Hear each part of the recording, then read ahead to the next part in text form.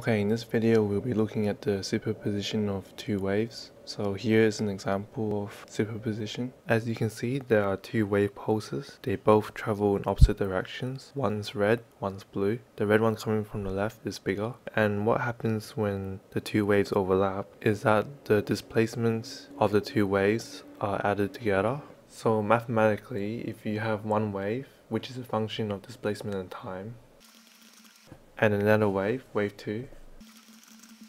So the function when the two wave pulses collide or overlap is just simply the addition of the two wave pulses.